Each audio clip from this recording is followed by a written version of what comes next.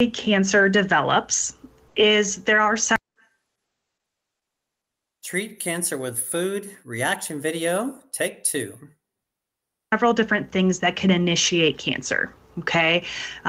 Nutrition, physical inactivity, environmental exposures, and then also like gene mutations. So when we think about the fundamental part of the cell, within every cell, we have our DNA, okay? That makes us uniquely who we are. Within our DNA, what can happen is we may have something called mutations. Mutations, which are essentially changes or alterations in the DNA sequencing, can actually do several different things. It may be a positive benefit, that mutation in the DNA. Think of like natural selection, right? These are really good things that happen. It may have a neutral effect where it changes the DNA and how it's expressed, but it really doesn't do any difference. Or it can have a negative outcome, which is more related to cancer and other chronic diseases. Cellular response to animal fat and animal protein is everything that cancer requires. And on the flip side, it's not just like, oh, what do I eat then? I guess plants. No, the plants you're eating are so powerfully packed with these phytochemicals, plant-based chemicals.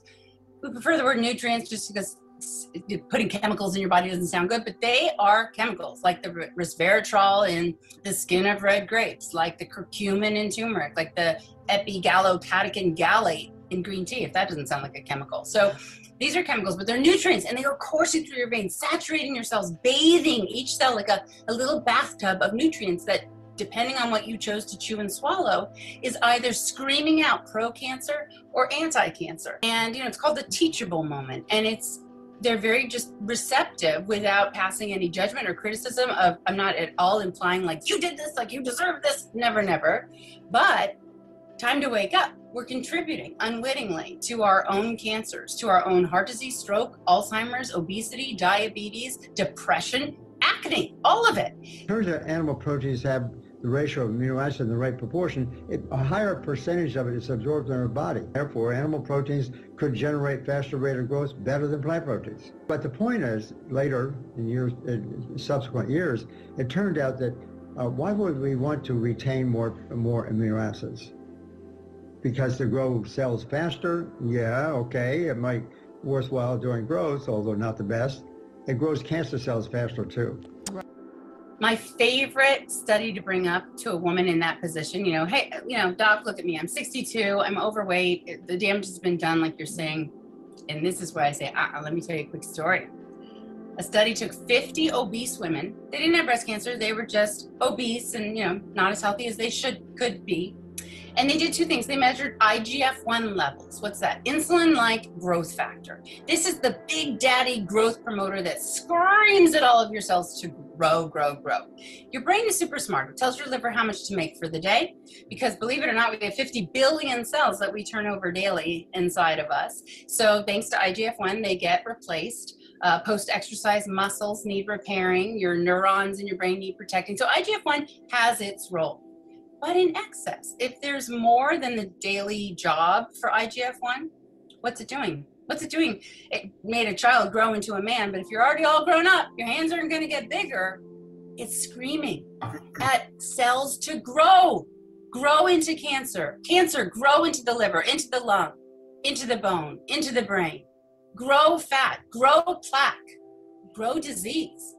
And the only way to make an excess of IGF-1 is to consume animal protein or animal fat. And then the automatic cellular response is to elevate this massive growth promoter.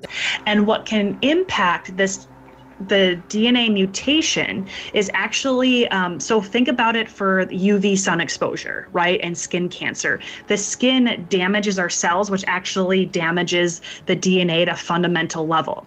And when the DNA is damaged, what happens to our cells, if you remember again back to biology, is we have one cell and it copies itself and splits into 2, right? Then the same thing keeps happening. 2 to 4, 4 to 8, 8 to 16, right?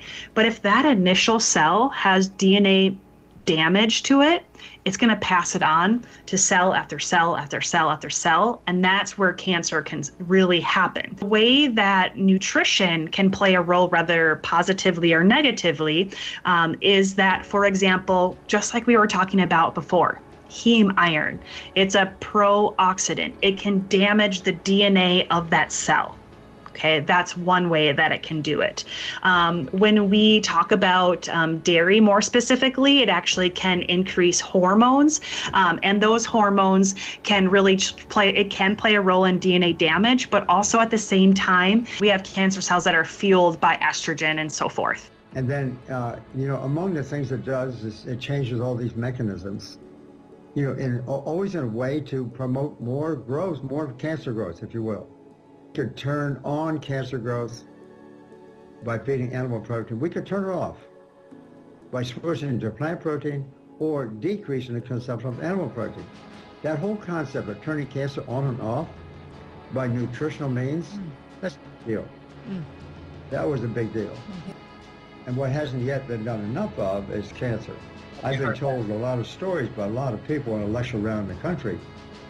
People come up to me, and I think they're telling the truth because they get tears in their eyes. And they tell me, I had cancer and I did this, and then they start crying. It's quite emotional for them to tell you. It says, you saved my life, or something like that. And so what they're talking about, and there's a lot of that kind of evidence, but this is interesting. The establishment in the research community, they have not done that kind of research because that would kind of shake up the establishment, I'm afraid. It's a different kind of research that has to be done. So the research on cancer that is not done because everybody wants to believe they have to have that chemo, they have to have this, they can't go against what the doctor says. It's sort of understandable. They're very vulnerable at the time they're diagnosed. So they do what the doctor says to do. And so we need more of good professional research. When it comes to protection, the biggest protection that comes from nutrition is truly found in plant-based foods. And I always tell people, especially my clients, I don't have to teach you that fruits and vegetables are good for us, but what I do believe that is my job to help teach is why they're good for us. And why they're good for us is for several different reasons, but one of the biggest things is that they contain something called phytochemicals or phytonutrients. Phyto is the Greek word for plant. So what that really means is they're plant nutrients. They're only found in plants, and they have research benefits to show how they can actually help at the fundamental level. And one of them is to prevent DNA damage from happening. And which is amazing is actually help DNA repair that has already happened. So I'll have some cancer patients say, well, Allison, I already have cancer. What's the point? The point is we can actually try to get those cells to be healthy cells again and get rid of the bad cells. It can also help induce apoptosis or cause that apoptosis to happen more appropriately. And there's so many other benefits too. It can help prevent These phytochemicals can help prevent the things that we eat, drink, and breathe that become carcinogenic, such as smoking, right? Not that someone who's a smoker, if they eat a plant-based diet, is completely eliminated risk of having genetic damage if they eat a bunch of plant-based foods. It can help reduce that risk. The only evidence-based way to eat to maximize health and to minimize illness, right? It's a two-way street.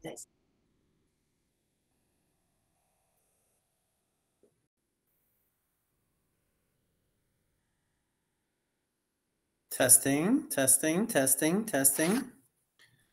Are we back? Make sure we have volume. Do a quick reaction to that. Let's see, testing, testing, testing. Testing, testing. Can you hear me? Testing, testing, testing. Testing. Okay, we do have volume. Sorry about that. Somehow going between showing a video and doing my video, sometimes the volume gets a little messed up. So that's the idea. How do you feel about that? How do you feel about that? Food is related to health, like diabetes and cancer. Do you feel like they are related? Do you feel like a whole food, plant-based diet can really assist your brain and your body? I really do. So consider looking into more of that. If you want to do a little more research on that, there's a few good documentaries, like The Game Changers is a good documentary. You can look that up. The Game Changers. Forks Over Knives is another good documentary to consider. There are a few more, but start with those two right there. And then, well, another one on the whole fishing industry, if you're interested about that and what's going on there, you can look up Seaspiracy if you haven't heard of it. C, like C, S-E-A, Spiracy, right? And that's it. And if I could be of any service to you, please let me know. I do have a free 21-day fitness academy. It's just all you do is you put your email in and you get an email from me teaching you something every day for 21 days. If you're interested in that, just hop over to fit.fitness. If you're interested in a complimentary consultation so that you can find out more about my one-on-one coaching, I have programs where at least I guarantee 30 pounds loss or even 100 pounds loss, depending on what your goal is.